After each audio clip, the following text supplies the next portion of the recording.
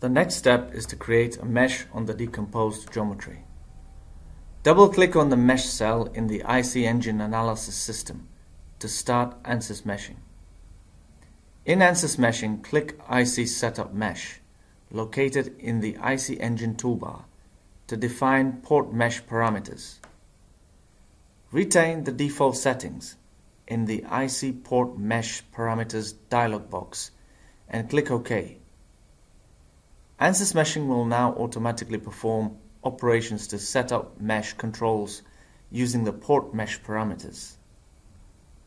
Once the mesh controls have been created, click ANSYS Generate Mesh located in the ANSYS Engine toolbar to generate the mesh.